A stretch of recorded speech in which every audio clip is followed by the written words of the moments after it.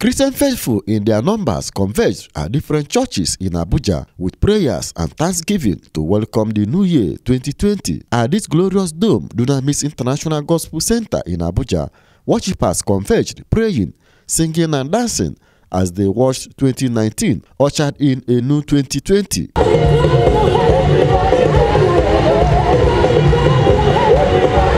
In his New Year message, the General Overseer, who presided over the service of the crossover night, wants Nigerians to draw closer to God and to eschew evil attitude that is against the teachings of Jesus Christ. We are to expect a spiritual explosion, especially as we make ourselves available to get closer to know God.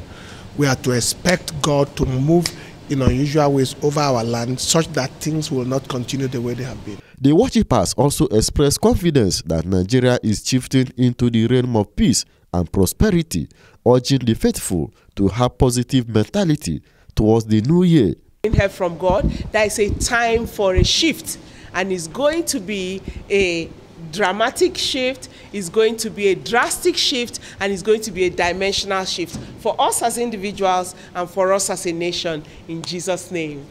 As 2020 begins, many Nigerians are hopeful that the new year will be a year of prosperity, just like the faithful here who dance away their sorrow, express hope for a better future.